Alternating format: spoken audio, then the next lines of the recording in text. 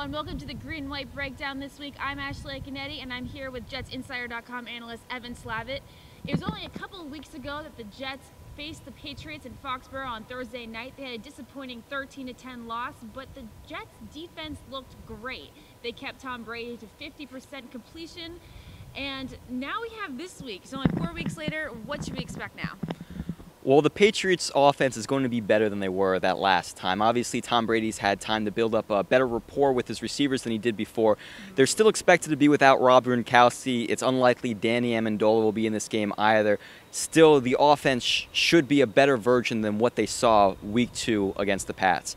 For the Jets, they have their own injuries at receivers. We know Santonio Holmes is unlikely to play in this game. Clyde Gates was put on the IR earlier this season. Now their top 3 receivers are Jeremy Curley, Stephen Hill, and the midseason acquisition of David Nelson. At tight end, we know Kellen Winslow is going to be suspended for the next couple games, so Jeff Cumberland's your main threat there. So they're going to have some problems of their own on the receiving end. How do you think they're going to overcome those problems at receiver?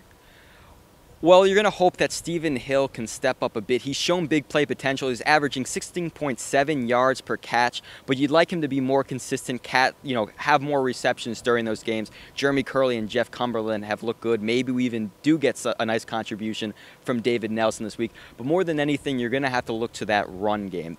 Obviously, Mike Goodson is done for the year. He's now on the IR. They still have Bilal Powell, Chris Ivory. Ivory looked very good the last time they played the Patriots. And more importantly, the Patriots are going to be without Vince Wilfork and Gerard Mayo. That's going to hurt their run defense. And if the Jets can kind of sustain and build up that running game, that should help. Maybe they'll be able to complete some passes over the top to Stephen Hill like they've had opportunities in the past. I'm going to guess you're not going to go with a receiver for your fantasy player of the week. Who are you going to go for?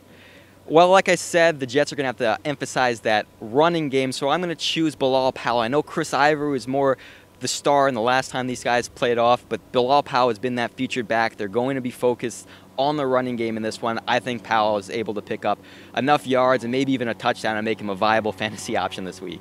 All right, so who are you calling this game for? What's the score? Well, unfortunately, I am going to have to call for a season sweep. The Patriots are going to take this one.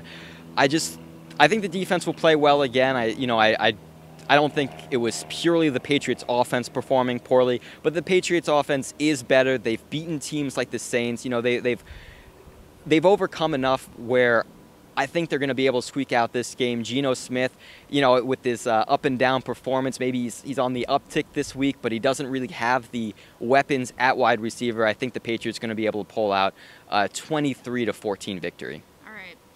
Thank you, Evan. If you're going to the game this weekend, Rex Ryan and the whole team wants you to know that it is a green out. You'll be getting these towels, and you should be wearing green, and if you want, there'll be green beer and green food and a whole bunch of other green-themed activities. I'm Ashley Iaconetti for the JetsInsider.com.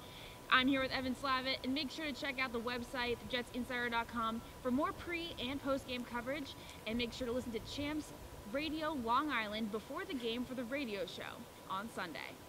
Thanks for watching.